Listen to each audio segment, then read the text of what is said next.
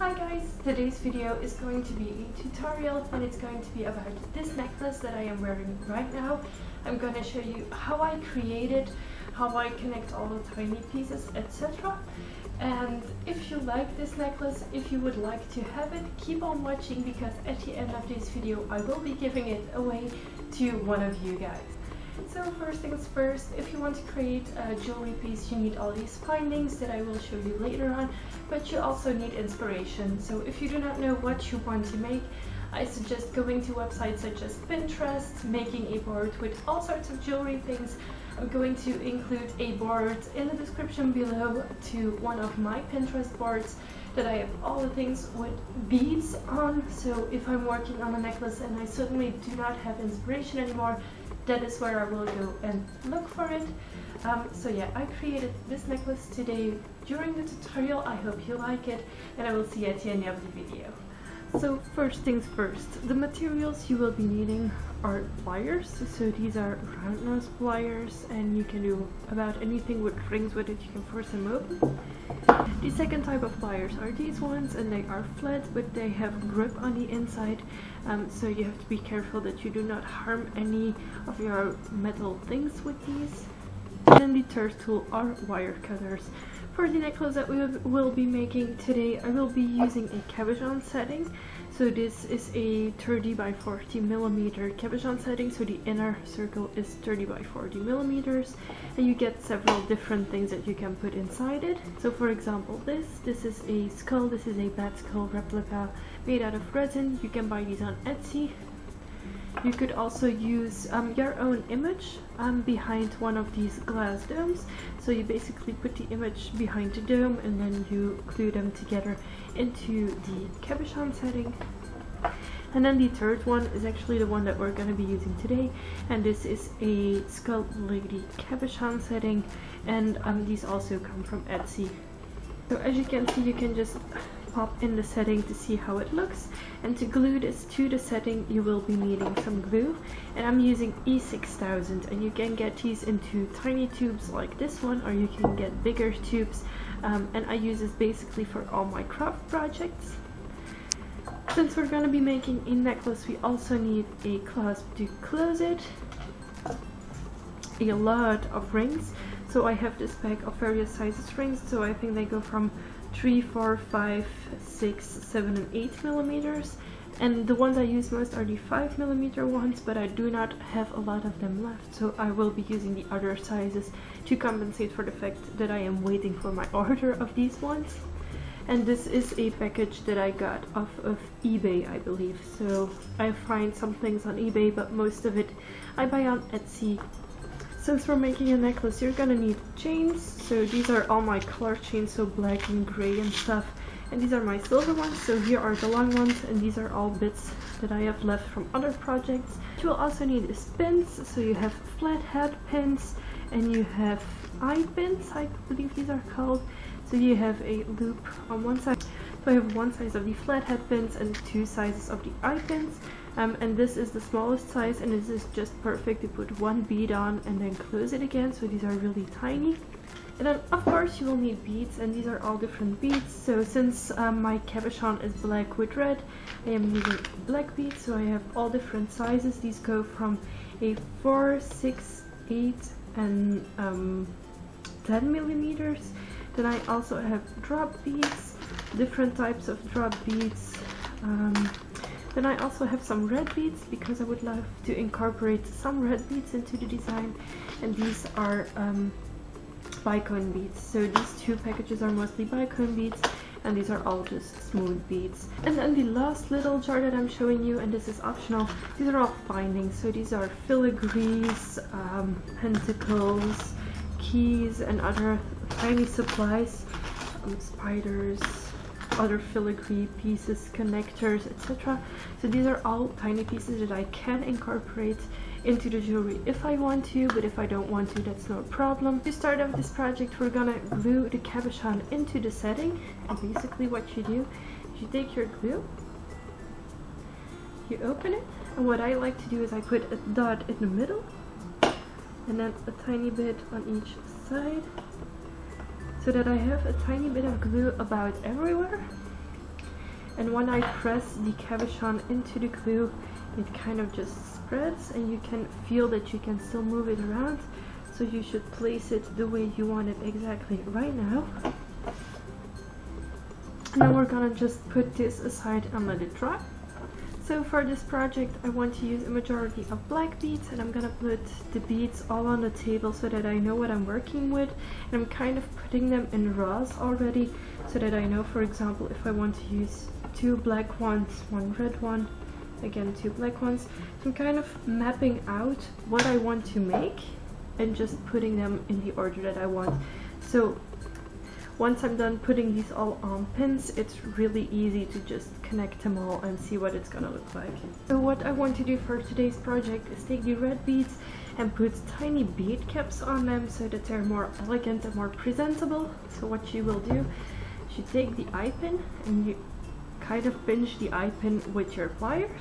Then you put on the bead cap, the bead, and then the other side of the bead cap so that it looks just the way you want it. And then you're gonna take your pliers, gonna gently bend it to one side, and then with the head twist it to the other side, and this is gonna create the eye like this, so that you have a loop so that afterwards you can connect multiple pieces to one. And I'm just gonna do 2 of these. Gonna take another one, so it's bead cap, bead, the other side bead cap, and you apply them towards you, and then you twist it away from you, and you close it. And there we go. And I always like to make sure that both sides are closed and that they are straight. So sometimes it's necessary to kind of pinch them afterwards and just make sure that everything's okay. So these are 2 beads already done. And if, like me, you want the end beads to just have to just be the end, you're gonna take a head pin, put the bead on the head pin, and you will see that you have a lot of excess. And how I determine how much I need to cut off is basically I put my finger on it, and the thickness of my finger is what I need to keep. So I cut off the excess, and then I hold on to the bottom really well and push it up, and then I twist.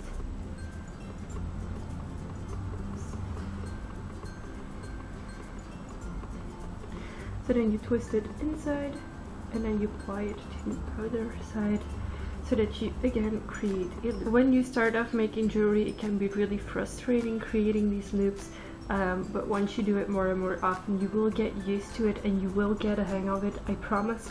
It's just hard at the beginning. You can obviously put 1 bead on one head pin or eye pin, but I'm gonna show you as well how I put multiple beads on one. So you take a larger pin and you put 1 small bead, a larger bead, for example, and then a small bead again, so that you kind of create a effect that is really nice on a necklace. You cut off some of the excess since it is way too much, and you take your pliers again, so you put it towards you, and then you bend away. And then I also like to squeeze it a tiny bit to make sure. So this is how you make kind of prettier details to some necklaces. So you basically can connect this also to this one. Maybe I'll just use it here.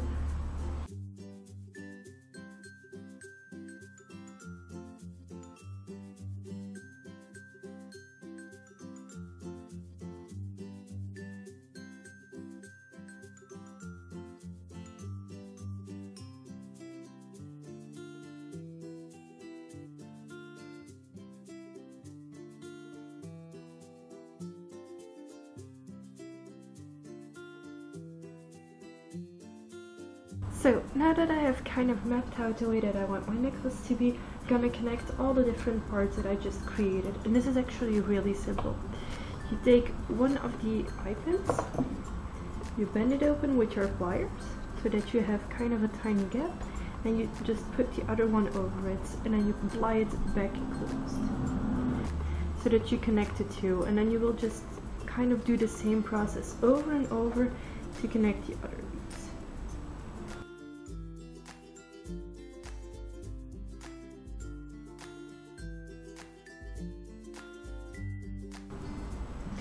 And then it is time to connect those pieces to the actual cabochon that we were working on. And you have to decide if you want to immediately attach the beads to the cabochon, or if you want a piece of thread first and then the beads and then another piece of thread. So I'm gonna quickly connect the bottom. What you'll need is a ring, and I think I'm gonna need a 6mm ring, and I have some that are already plied open, but it's really easy. You just take your 2 pairs of pliers and you gently twist it. So you gently do this. So you open it, and to close it you do the exact same but in the other direction, and this is what causes less damage on the actual connector. So I'm threading this through, I'm taking the bottom up like this, and then I'm closing it. And this will make sure that you have the exact same closure here. So if you bend it or if you ply it open this way, so if you pull it open, it's really hard to get it round again. And then this just dangles from the cabochon right now. And I'm gonna do the exact same thing for the other side. So I'm gonna open the ring, put my beads onto it, go to the cabochon and thread it through the cabochon, and then close it again, and make sure that they align perfectly so that there's no gaps, that nothing can escape.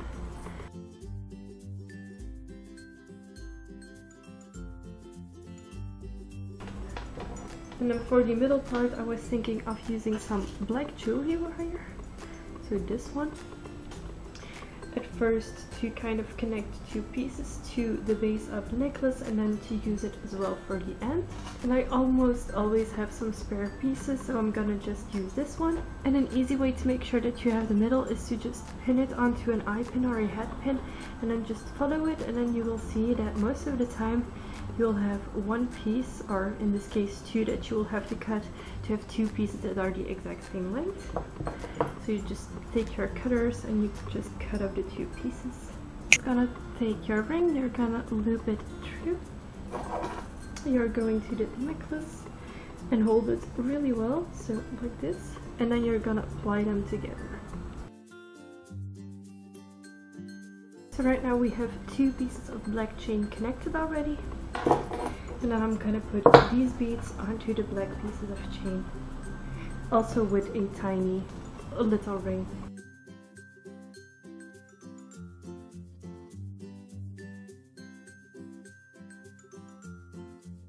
Now that those are connected, it looks like this. And this is more or less the moment where you decide how long you want your necklace to be. I'm gonna put another black piece of wire here, and then I'm gonna finish it with the clasp on one side, and then some holes on the other one so that you can close it. I take 5 of them, so I open one, I put 2 rings in them, like so. Then I close it, like that. Then I take another one, and I kind of just loop one here, another one here.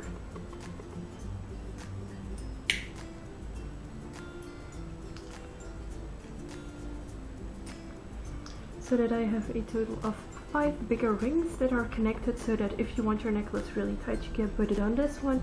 If you want it a bit looser, you can put it on this one. And this is what will come onto this side, and I will connect it to the wire.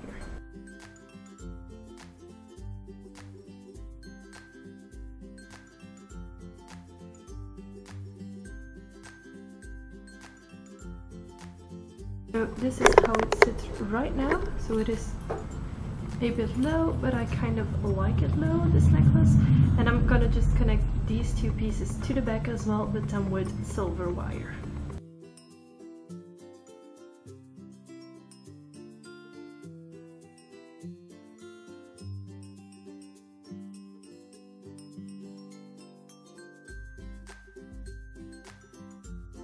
So this was my tutorial for this necklace. I hope you enjoyed it.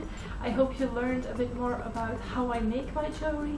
I will include a link to my Etsy store if you want to buy something from me, and to also some stores where I get my supplies, so that you, if you want to create something but you don't know where to get these beads or where to get cameos, I will leave some links in the comments below.